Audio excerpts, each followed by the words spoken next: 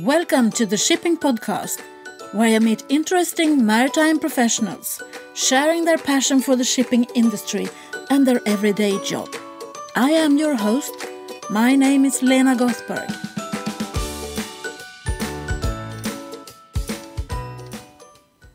Hello, Shipping Podcast listeners, and welcome to episode 217.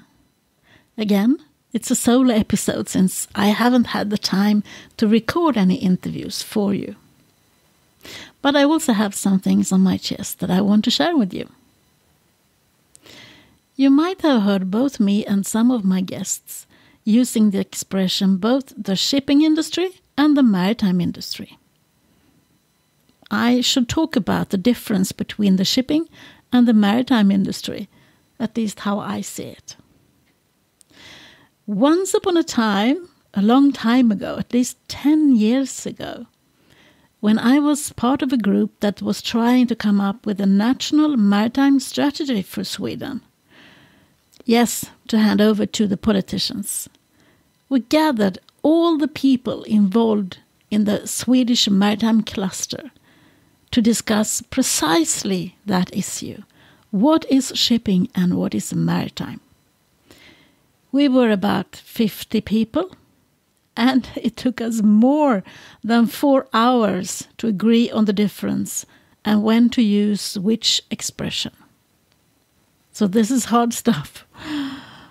We agreed that shipping is the ship owner, the ship and the cargo, and the rest is the maritime industry. But I might be wrong. What do you think? What is the difference between the shipping industry and the maritime industry? Is it only a language issue for us who hasn't got English as a mother tongue? Or is there a difference? Please let me know. You can email me at hello@shippingpodcast.com or send me a voice message from your phone and I can edit in you in my next solo episode. I would be very grateful if you did so. Last Tuesday, I was invited to the European Parliament in Brussels to participate in a panel on empowering women in the maritime industry and the role of the European Union, organized by Miss Vera Tax. She organized this panel event to raise awareness amongst the maritime community and the policymakers about the importance of women and how to improve working conditions in this sector. Fingers crossed, I might be able to release parts of that panel discussion later on. I have asked for the audio files. We'll see. I hope you can listen to the entire discussion. Anyhow, the moderator of the panel was Miss Marjolein van Noort. She's representing the Dutch shipowners community in Brussels. As a professional moderator, she prepared some questions for the panelists on beforehand. And I want to share my thoughts with you, since I gave it some time to think about her questions. So, what you will hear now is Marjolein's questions and what I thought I should reply to them. So first she introduced us as setting the scene, and she asked us, why do you find this topic so relevant? Well, I have been working in this industry for 25 plus years. A lot has happened, but we still have some way to go. And I think that is why it's so important to discuss how to empower women in the maritime industry. Then Marjolein asked, what are the biggest not used opportunities? I think it's the untapped power of the men who share our vision, who want the exact change that we do, the ones who we can trust. And then Marjolein continued to say, what will change with the more diverse workforce? My answer to that is everything will change. we will be considered an attractive industry, eager to tackle our challenges. Also, if you listen to the episode with the young students, one of them told me that having a mixed group working together meant that the safety culture improved. It was okay to look out for each other and tell your mates that you were scared or uncertain about something. I think that goes to show that we need a diverse workforce. Marjolin asked, do we see a change already happening? Yes, I see a lot of young women with the tech expertise just storming into our industry with their knowledge of digital tools, such as blockchain and 3D printing and things like that. They are experts in a field where no one else has been an expert before in the maritime space. And I think it's great. Marjolin's question, where could be the current bottlenecks? Well, if I may be so bold to say, the current leaders are stuck in tradition and old habits. Everything is changing, and if you cannot see that as the top dog, then you are standing to lose. Marjolin asked, what is the potential? Well, I would say that the sky is the limit. It has been proved so many times that a diverse board and or a management team has an impact on the bottom line. These companies become more innovative, profitable, and likely to retain and attract talented employees. And that is what we need. Marjolin, as the good moderator said, what do we have in terms of legislation and regulation on a European and on international level that we can work with? Well, there were so many smart people in that room that could reply and answer that question so much better than I can. But I think we should adopt the ESG, which means using environmental, social and governance factors to evaluate companies on how advanced they are with sustainability. Then it will all show. And, why not follow the money? The banks are using this tool. Where is room to improve was the next question. I think that we need figures to prove our worth. That is the only language that everyone understands. How much do we contribute to the society? How many people work in our lines of business?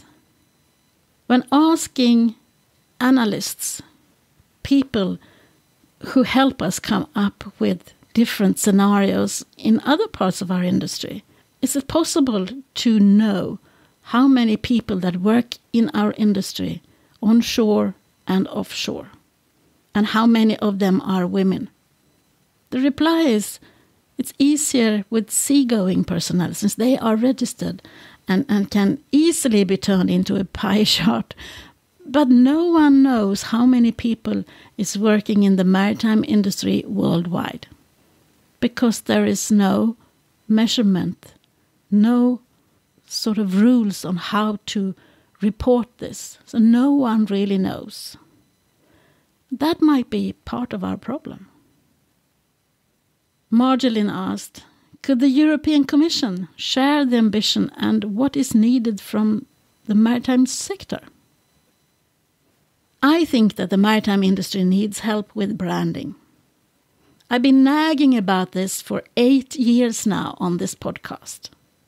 We are a hidden industry that no one knows about until something is wrong. Who wants to work in an industry that is only exciting when something is wrong? I don't know. I know that there have been some good initiatives taken by non-governmental bodies and individual companies. Still, we need a coherent strategy for the entire industry to show all the opportunities of exciting stuff that we have going on. And it can be carried by all the passionate people within the industry. We all want the word spread about the coolest industry on earth and on water. So what can we do today? Marjolin asked. Well, I think it's the little things. We need to start there, the things that we can change easily. Use different photos than you usually do in your annual reports or in your presentations. Use images of female seafarers. I have been promoting some wonderful photos taken by a female photographer in my newsletter for almost a year now. I will enclose a link to her portfolio in this episode's show notes, so you can have a look if you have missed it. Use the videos produced by the IMO. They are excellent marketing material if you don't have any of your own. And listen to the young people. Start to hang out where they hang out and talk about your job. They are so eager to listen to you, but the trick is to listen to them. Then we discussed facilities on board, and I have never been sailing, so I really don't have any input on this. Still, having listened to so many panels and discussions, I have learned that you should always have more than one female on board, so that they can have each other's backs. What is the role of digitalization? Digitalization will lead to transparency. That I realized a long time ago. No more keeping the cards close to your chest and be in charge. Collaboration is now the name of the game.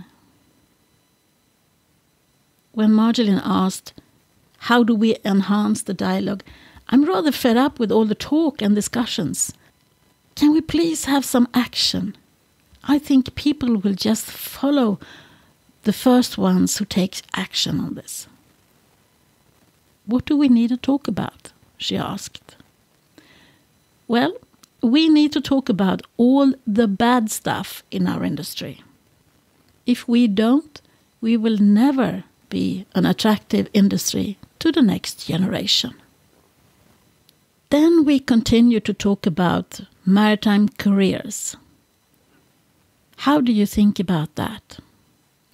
Well, I think that young people need a clear career path when they enter the industry. You can see a career path on board and how you climb the rank. But do you see work on shore when you decide to go that road? Once young people want to start a family, do they then feel that they need to leave the industry to be able to do that? What about the ones beginning in a land-based job? Can they see different jobs that they can go for when they start? We have some homework to do, I think. Especially since we also need to recruit people with other knowledge than before. We need to show them what challenges there are and what job they can do. Marjolin asked us to share our best practices about diversity and inclusion. Well, unfortunately, I see a lot of pinkwashing. I was upset last May when the International Day for Women in the Maritime Industry was celebrated. On May 18th, women in maritime were the best things in sliced bread. But I don't see the structural changes needed to become a truly diverse and inclusive industry. That was one day. I think we are there 365 days, year after year after year. However, I think this podcast actually is a good practice. It took me 5 years to reach equilibrium. Equally many women as men as guests on this podcast.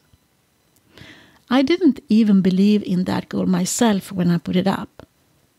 But if you don't even try to be the change that you want, how can you expect to see things change?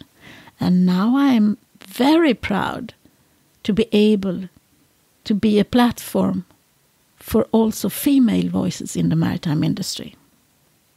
Marjolaine asked, how can we share best practices?